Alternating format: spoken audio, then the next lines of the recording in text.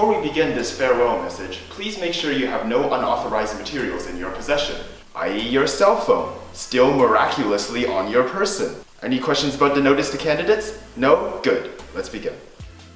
I want you to close your eyes and think back to the heady days of pre-IB. Think about yourself in grade 9 and 10, when you were so much more naive, carefree, well-rested. Now stop thinking about it because you probably just remembered something embarrassing you did. But don't worry, no one remembers it. After all, you've been going to this school for 4 years, but you probably still couldn't tell me the exact time lunch starts. Is it 11:50? 11:55? It doesn't matter, chances are you took history or geo and you make up your numbers anyway. But whatever the case might be, you have now reached the end. On your journey, you have faced treacherous obstacles, such as the snow day predictor websites that got your hopes up every time, only to dash them against the rocks of the Ottawa Student Transportation Authority the next morning. You have found solace in the IB boost, which was so majestic that you didn't even care that all your teachers insisted on calling it a conversion. And now you are done. Take a look around you and appreciate all the people you could not have done this without. Think of your parents who have shepherded you across the city so many times that they have the Ottawa traffic patterns memorized. Think about your teachers who always push tests back for you, even though you agreed on the date 3 weeks ago.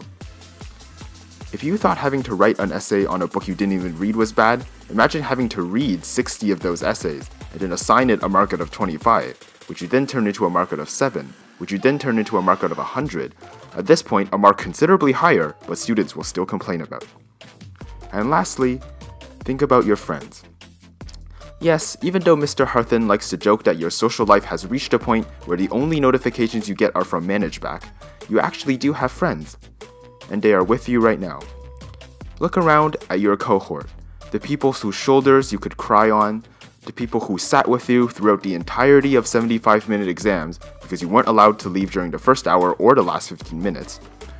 The people you could discuss the exam with within 24 hours. Each of you cried through 6 IAs, paid $1,000 to write 15 exams in under 3 weeks, and wrote a 4,000-word essay on a topic so obscure no one is ever going to ask you about it again.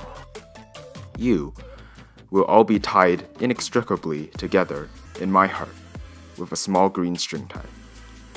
You are more than just graduates. You are survivors. You did not let IB finish you, and now you have finished IB. Said Cass. You should probably do that soon.